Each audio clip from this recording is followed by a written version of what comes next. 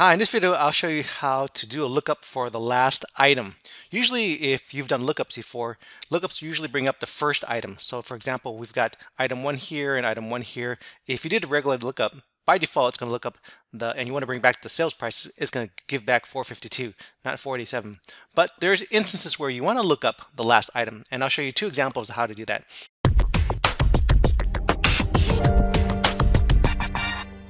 The first one is going to be using the XLOOKUP function. Now this is a more newer lookup function available in Office 365, the subscription model, and I'll cover another one if you don't have the Office 365 using the index and match. But let's go into the first example. So the first example, we're going to use XLOOKUP. You just type XLOOKUP.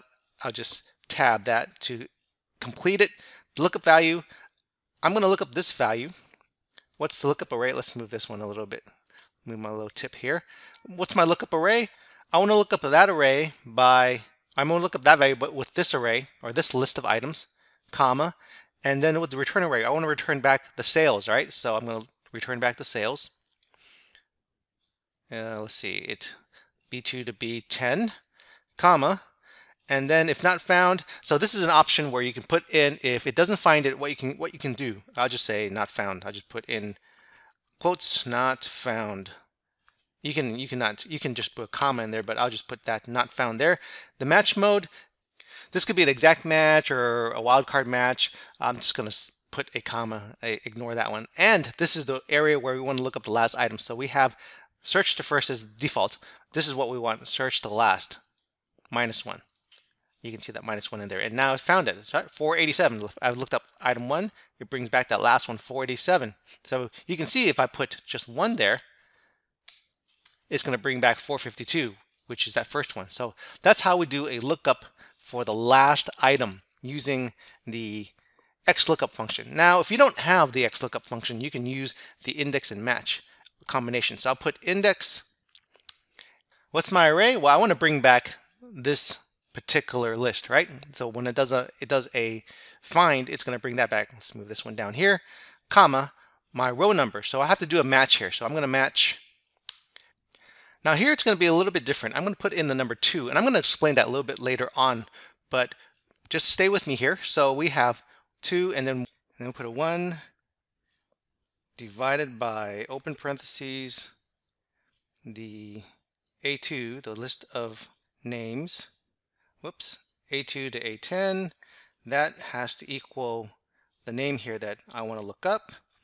Close parentheses, and close the last parentheses, press enter.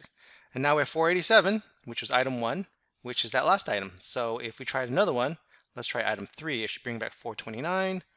Item 3, press enter, you'll see 429. So let's see how this one works. This one's an interesting one.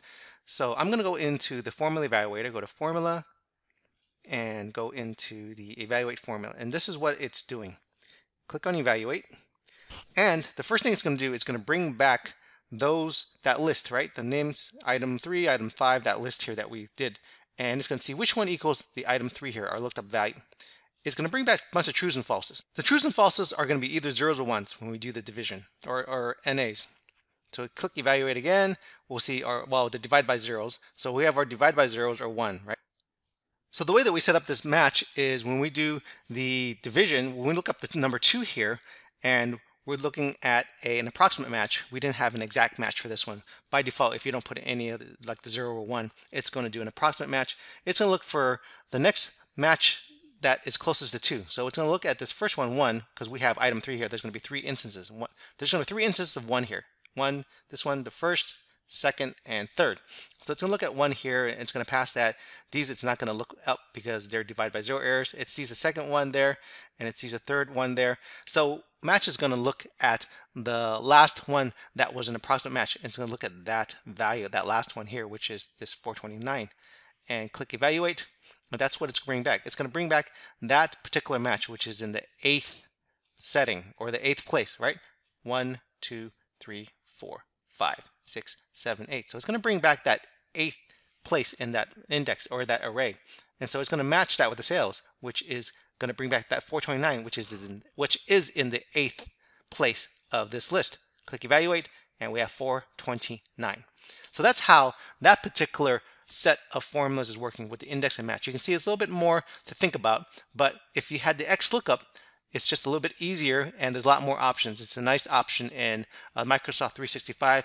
If you didn't have Microsoft 365, the subscription, you can use the index and match combinations. So that's the way that we can do a lookup for the last item in a list. Hope that helps. Don't forget to subscribe and check out another playlist of videos I've got right here.